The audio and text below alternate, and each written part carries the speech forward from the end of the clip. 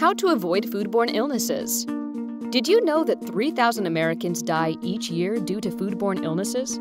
The good news is foodborne illnesses are preventable. Food handler training ensures food handlers know and follow safe food practices. Basics of foodborne illness. Most infections are caused by parasites, viruses, bacteria, harmful toxins, and chemicals. Symptoms include nausea, diarrhea, vomiting, and stomach cramps. Children, older people, pregnant women, and people with weakened immune systems are more susceptible. If more than one person is sickened, it is considered an outbreak.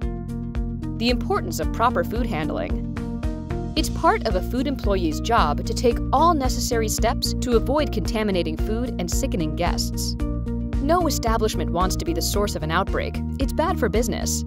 A nasty reputation from a foodborne illness scandal can plague a restaurant for years, requiring lots of money, hard work, and PR to fix.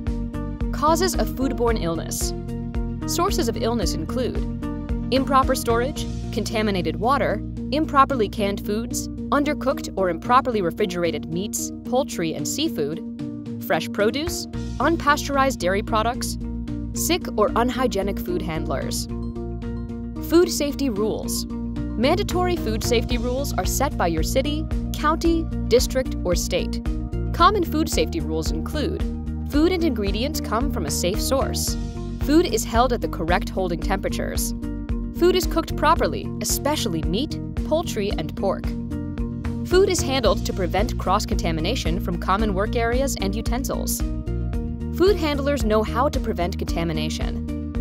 Food handlers wash their hands and don't work when they're sick.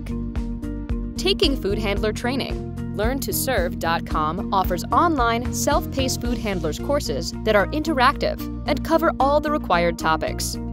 Approved by regulators and trusted by major businesses, enjoy easy-to-use, on-demand training that fits your needs. Enroll today.